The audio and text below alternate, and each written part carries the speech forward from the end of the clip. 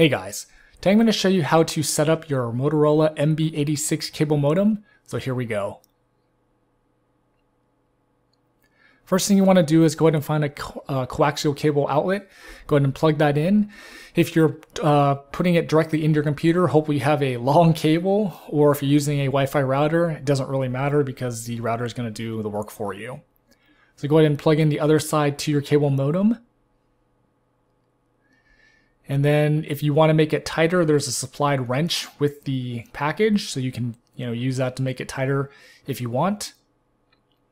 Then go ahead and plug in your power. So I put in my surge protector here, and make sure that the cable modem is powered off. The default setting is off with the button sticking out, but make sure it is off.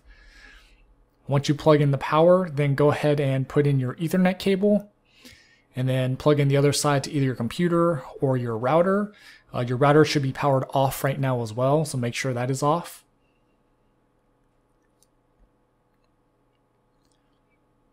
Once you do that, then go ahead and turn the modem on, and you'll see a bunch of blinking lights. Motorola mentions it could take up to 15 minutes. It only took about 5 minutes in my case, so it's just going to be blinking like this, getting set up.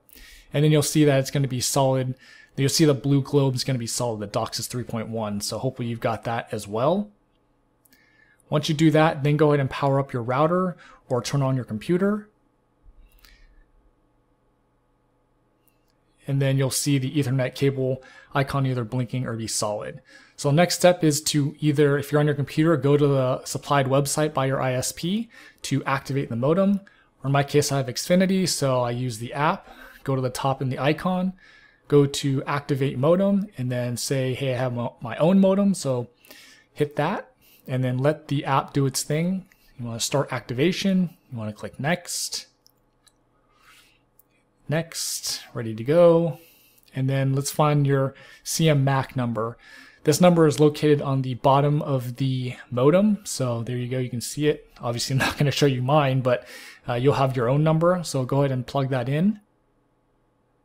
Once you do that, hit next, and then do check connection.